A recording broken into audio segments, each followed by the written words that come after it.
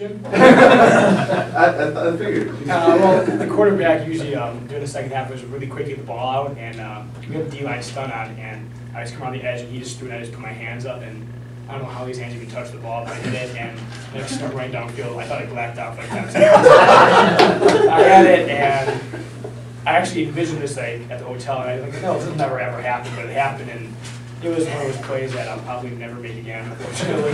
But I'm glad I did it against North Central because they were a very good team, and I think that kind of put the, not the exclamation point on the game, but it was a big, big momentum shifter for us as an entire team. So, well, Coach Life always talks about playing with enthusiasm, not emotion, and I think once you have those turnovers, you start playing with a little bit of emotion, and then that's turned into a lot more enthusiasm because then we had great field position.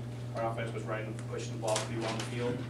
It kind of just built up as an entire team. We were just, you know, the ball was going downhill. We were so excited for it and took it and ran with it. I didn't run it all the way, but I fell 2 yards.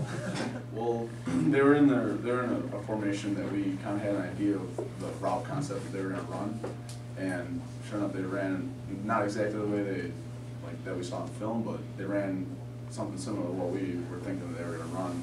So I just kind of stepped in front of the ball and just like.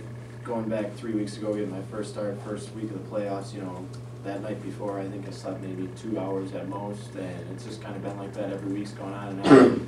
Just more pressure to get put on, but I know I got great guys with me with the offensive line, Lavelle, the receivers.